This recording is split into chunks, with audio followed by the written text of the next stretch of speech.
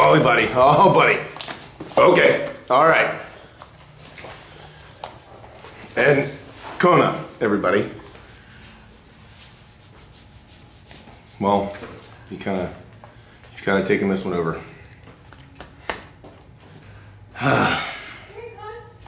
Oh, all right. Video back on. What is happening, people? It is Brian Alsruhe, NEVERsate.com, and my lens is broken. So if suddenly the shutter closes, I apologize. Now, before we jump into the video, I do need to let you guys know that this one is sponsored by the Cove 2 commuter speaker. You guys have seen this a ton of times on my channel because I use it constantly, whether I am cooking, in the shower, meditating, out by the campfire, whatever it is. If I'm listening to ebooks, podcasts, or music, I'm always using this thing. It is a really, really great tool. And right now, Cove is offering a discount because of everything going on. So if you guys want to save 67%, you can do so by clicking the link in the description box below. It is a great speaker that I do use all the time, guys. It has a 7-hour battery life. It is water resistant.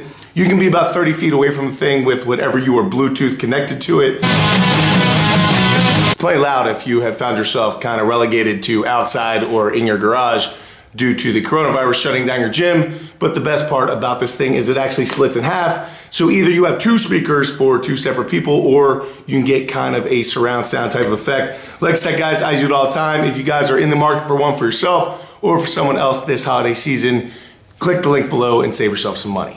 Back to the video. So what you guys are actually looking at here is my giant set for today. And on my lower body days, the giant set is always built around one big strength movement, which for today is going to be the axle deadlift. So you guys look what's happening here. The very first movement in the giant set is the straight arm lat pull down that I'm performing with a band, obviously because I don't have a lat pull down. But the idea here is that I'm recruiting my lats and trying to get them kind of engaged the exact same way that they should be on the deadlift, when I'm trying to bend that bar across my shins.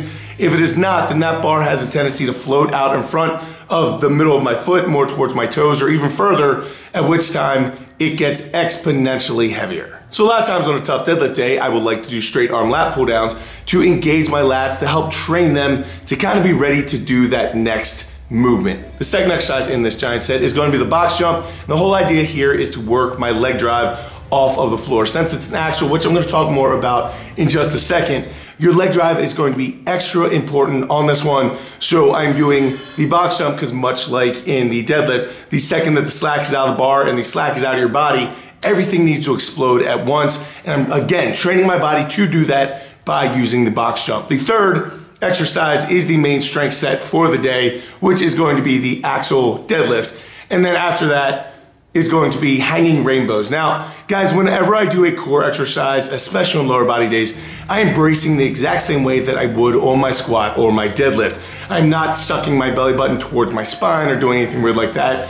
I'm literally pushing my abs out, I'm bracing them down, I'm trying to get a big belly breath of air because, again, I'm training my body on these secondary exercises on what I want it to do for that main movement. So if I can do a really good job on these little exercises that surround the axle deadlift, then hopefully I'll be recruiting more of the correct muscles and doing the right things when it comes to the actual performance of that big exercise. All right, so why the axle deadlift? Everyone always wants to know about the axle. Why is it harder? A lot of people do not have access to this. So when you explain this, a lot of times people didn't realize how much harder an axle is than a standard barbell. First off, of course, it is fatter. It is a 2-inch diameter, which is closer to a soda can than it is a normal barbell. So it is much, much harder to hold on to. Secondly, it does not have rotating collars the way that a barbell does.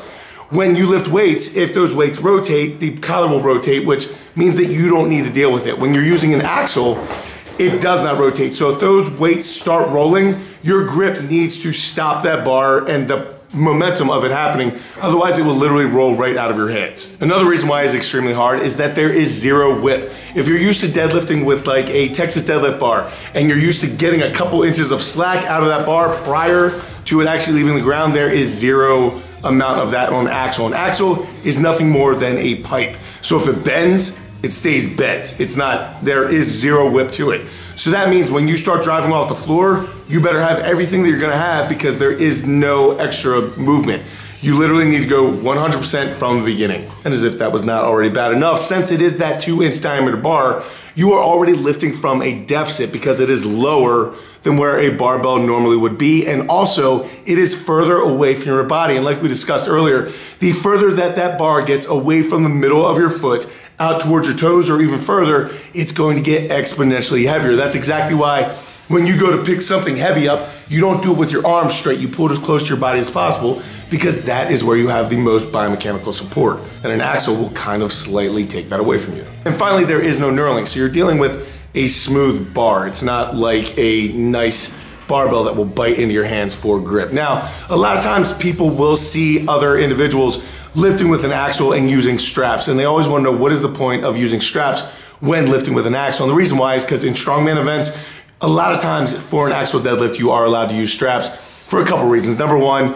deadlifting an axle without straps tends to make you bend your arms when you start losing that grip, and people break biceps very often, so they're trying to avoid that. And secondly, they want those weights to be heavy, right? And when you're talking about a grip event with something like an axle, it's not gonna get super, super heavy, and people at strongman shows often want to see the athletes lift bigger numbers than they normally see people lifting in a gym, or it's some sort of apparatus that is heavier than a normal deadlift and people would not be able to do it without the straps. So in a lot of times where you see someone doing the deadlift with the axle, maybe they're just still trying to get the other benefits of how the axle makes the deadlift harder, but most likely they're just practicing for a strongman contest, or they're lifting with their ego. Anyway, but that, my friends, is a short answer why an axle is so much harder than a barbell.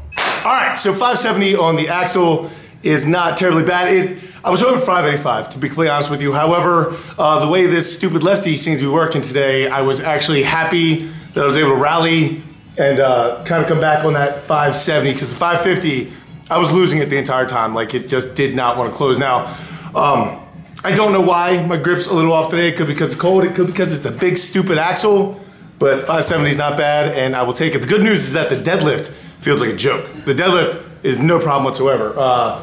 I don't know where I'm at a deadlift, but definitely more than 570. So the biggest problem, stupid lefty.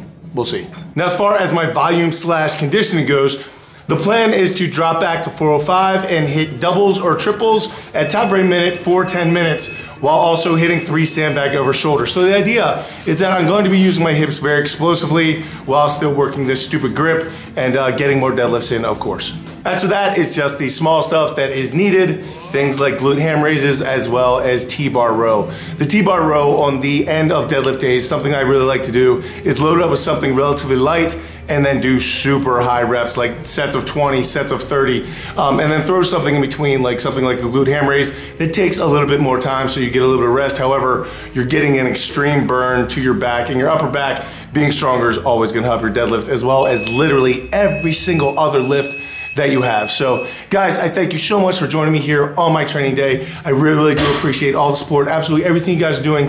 I hope you guys had an awesome holiday. I hope everything is just going amazing. If you guys are interested in that speaker, make sure you click and the link in the description box down below.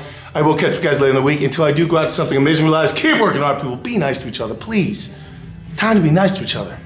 I'll see you then.